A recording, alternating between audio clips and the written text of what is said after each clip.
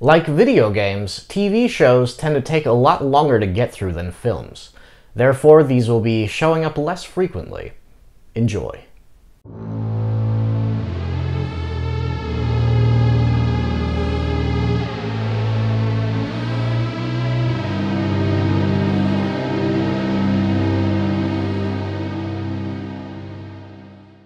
Space Precinct, 1994. Created by Gary Anderson. Starring Ted Shackelford, Rob Youngblood, and Simone Bendix. Demeter City, 2040.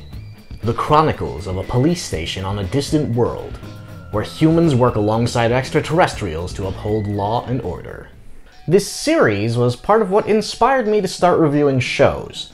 Everything in the trailer looked incredible, and I was surprised I hadn't heard of it sooner. The show was created by Gary Anderson, whose impressive body of work includes Thunderbirds and Space 1999. For sanity's sake, I've introduced a 5-episode rule, because any good show should be able to hook you within the first 5 episodes. How did this one fare? I'm happy to report that it was thoroughly enjoyable, making sticking with this one an easy decision. I'm amazed how well written this series is. There's no growing pains. It was very much a fully developed product from the very beginning. It hits the ground running. One of the common complaints sci-fi shows get is that they're too dry or boring. This show is the opposite. The action is snappy and fast-paced. The cast really helped the series shine as well, with Shackelford and Youngblood delivering an enjoyable dynamic as a pair of straight-laced cops. Interestingly, the main cast consists of American actors in spite of being a British production. The show's sci-fi setting grants the viewer a world free of the cynical corruption cop shows tend to exhibit. Like Star Trek, idealistic optimism is the name of the game. The series is episodic, making it easy to pick up and watch in small doses. There's no overarching storyline to keep track of. The production design is top-notch. I was blown away by the set designs and the model work in particular. Being a cop show, the writers were given a variety of crimes to build stories on. Heists, kidnappings, assassinations, arson, murder, gang warfare, black market organ deals, alien invasion, plenty of variety, all given a sci-fi edge.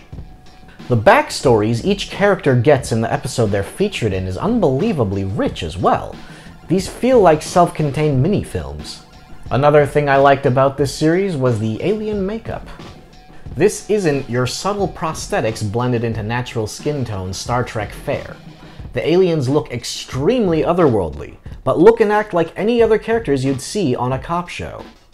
The B-plots involving Detective Brogan's family and the 2 bumbling Kreon officers can be a bit hokey at times, but they do serve as a good comic foil to the darker topics the series explores. Research revealed that this series' budget was about $1 million an episode, which surprised me. When I think of million-dollar shows, I think of Star Trek: The Next Generation. This seems fairly modest in comparison. Sadly, this series fell victim to Western audiences and networks not knowing how to handle more outlandish programs. It was cancelled after 1 season. Those are my thoughts on this series. Hopefully you'll be able to figure out if this show is for you based on what I've said. I will always be on the hunt for more obscure sci-fi and horror shows. Feel free to leave a comment below with some suggestions and I'll try to track a copy down. Until next time, fellow couch potatoes.